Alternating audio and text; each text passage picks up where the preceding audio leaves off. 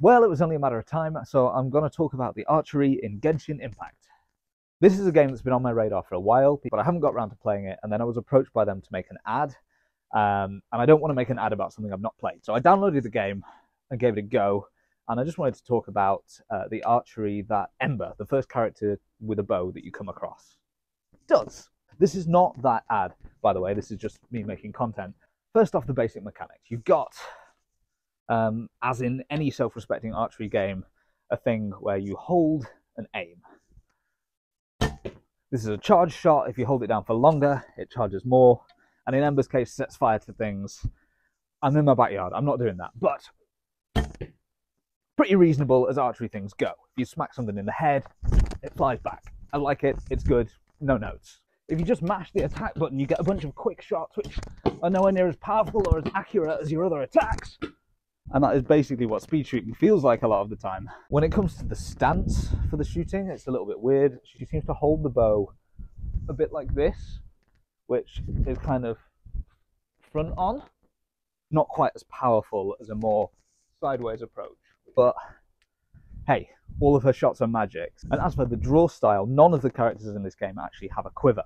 So they're just generating the arrow from the string like that. And if I could do that, that would be amazing.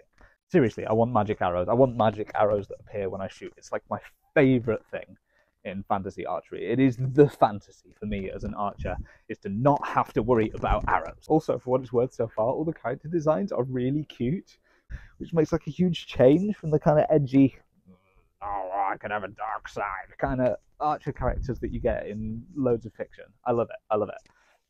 The second thing in her kit is some kind of a decoy, which enemies can target and eventually explodes.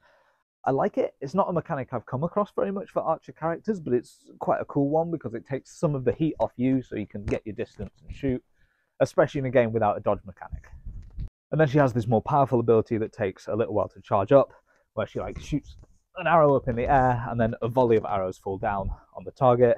The best way I can replicate it in real life is by basically just grabbing a handful of the things, pulling them up in the air, and watching them land. But my favourite thing so far about the archery in this game is the combos. And the animations that come with it are joyous. Because every shot involves some kind of step afterwards, which is terrible for accuracy, but at least things like this. You get a regular shot into a crouching shot, followed by a spinning shot, into a jump, and then power slides through into something like that. Except, of course, that everything's on fire. The honest non-ad verdict, I actually do like it. It's fun, it's free, it's pretty cute. It's not a stressful game to play.